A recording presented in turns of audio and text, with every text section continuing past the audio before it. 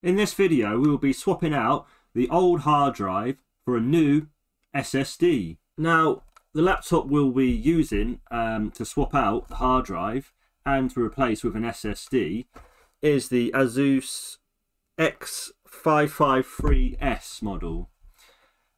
This is a pretty old laptop now. It's only a dual core with 4 GB of RAM, but it's enough for Windows 10. So this laptop was actually my mum's laptop, and basically it's got an old hard drive in, and it's just really slow. As you guys know, old hard drives are just slow with laptops, and it's just performing really bad. And my mum basically came to me and said, can you give me an upgrade? And I said, yeah, we'll put an SSD in, and then that should hopefully speed things up for her. Now, you can do this with any laptop really, and all laptops are going to be a little bit different.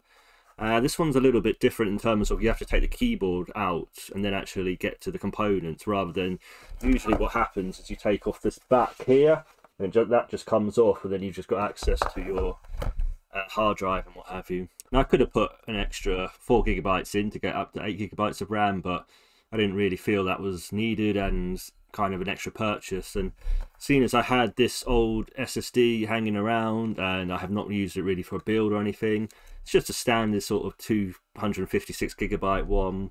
It's not the greatest brand, it's a pretty cheap one, but it's for my mum and I had it spare, so I'm more than happy to give it to her. What we'll do is we'll just cut now to the installation that I did for the SSD. So we remove the old hard drive and then we install the new SSD. Let's go.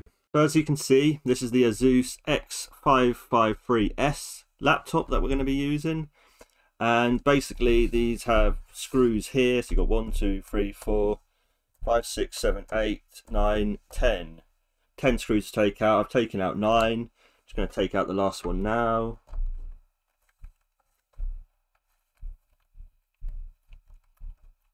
Okay, so with this laptop, it's a bit unusual. Usually with most laptops you just take it off like that, but we're going to have to go in from the screen side basically and through the keyboard. So hopefully you can see that on the screen.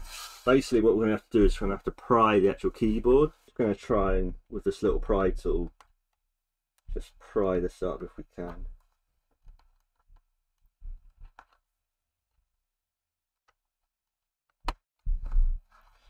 Okay, so we've got a little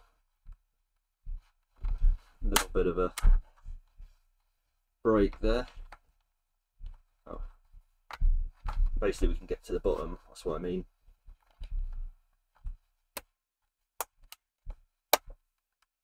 Don't be alarmed too much about the noise, that's okay.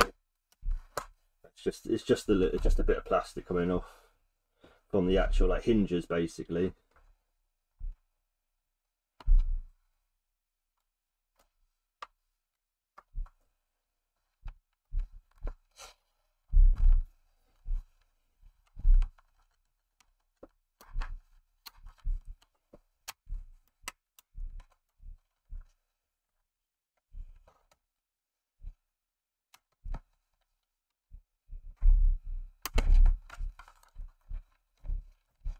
I think we should have enough there.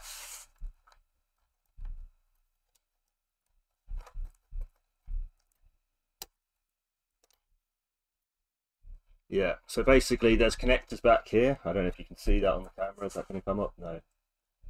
Hopefully you can see that, I'm hoping. Basically there's little connectors on here that we just need to take out.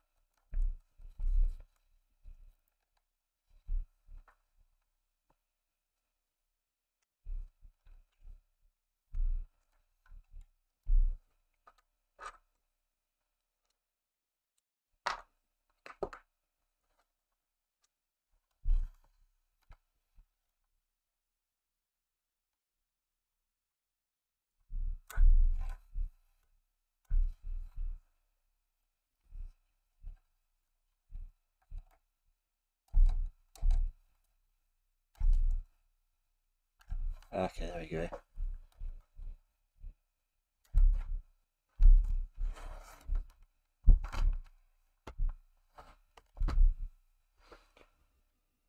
So as you can see, this is our SSD now, then all we want to do is just take that out. Actually, we want to disconnect the battery before we do that. Right, so with the battery, we basically just, there's a little thing there that goes down, and then you just lift up here. And then you're just going to very carefully kind of remove this.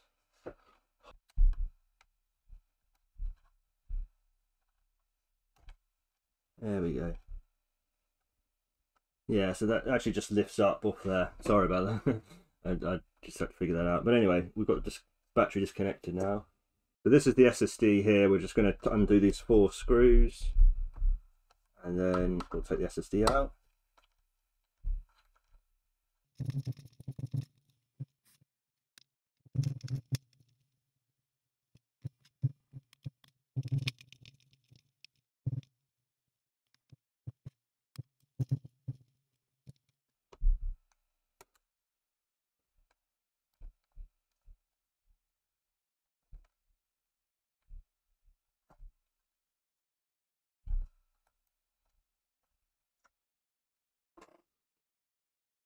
So this is our hard drive here, and we're going to replace this with the SSD.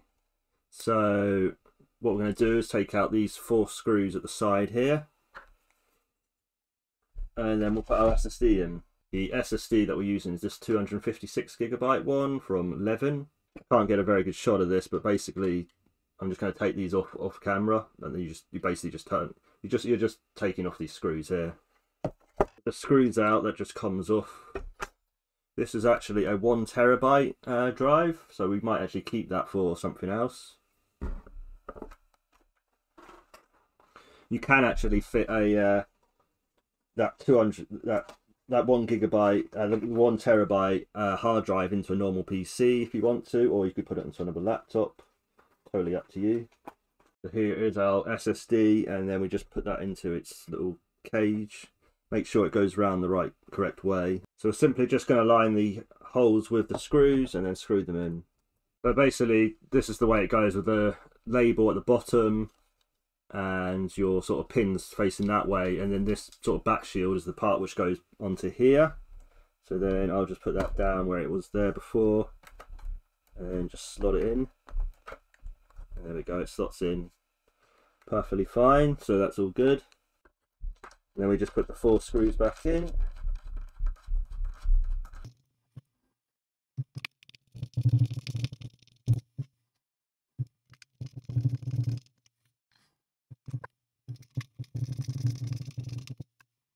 Now we just want to put the battery back in.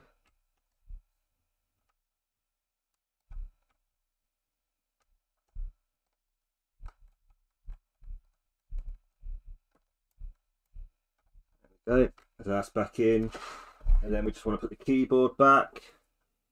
Now you're probably not going to be able to see this on camera, but a little bit awkward in terms of the getting this back on, to be honest, but I don't know if I'll be able to show you it on camera. So I couldn't get that on camera, but you just have to put basically the 2 ribbon cables back in, and then you just need to slot this back on.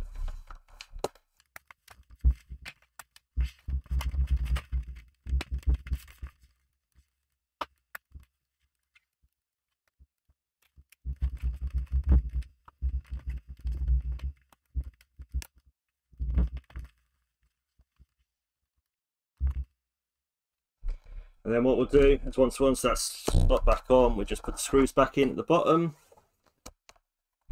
and then we'll be all done.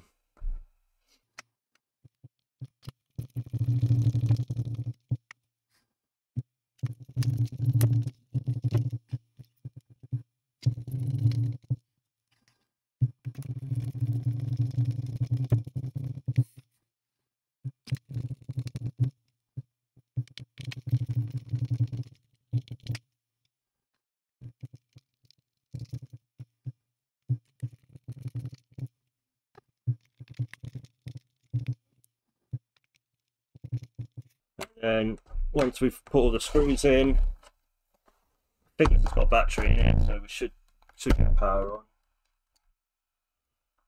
Yeah, there we go. And there we have it.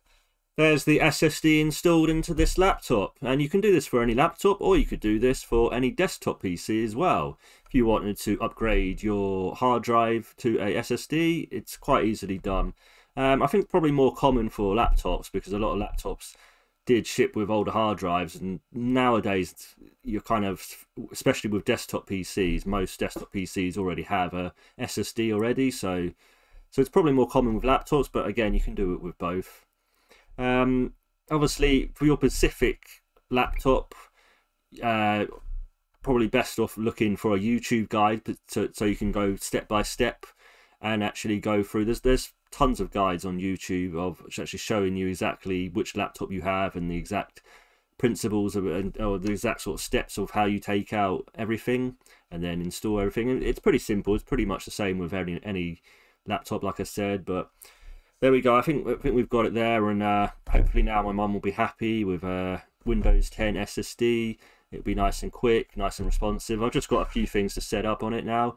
Obviously, you have to put Windows 10 onto that SSD. You will need a Windows 10 USB, which you can get the Windows Media Creation tool from the Microsoft website, and then you just download Windows 10, or you could even go Windows 11 now, onto a USB stick. I've got a 32GB one here, but I think anything above 8GB is fine. Any stick above 8GB should be enough. And then you just go through and install Windows 10 and what have you, and set up their user account. So pretty basic stuff. It's just going to give some extra performance there, just for cheap. The actual SSD, this one I brought, I think it was only about £20 or so, maybe £25 at most that I paid for it. So not really too much of an expense for me, and kind of nice for my mum just to have a bit of a boost to her laptop for around Christmas as well, which is, you know, kind of a sort of nice little gift I'm giving her in one way, so for free. So, you know, that's a nice thing to do, isn't it? So yeah, I'm happy with that. And if you are liking the videos here, guys, please like, comment and subscribe, and I will see you in the next one. Bye, guys.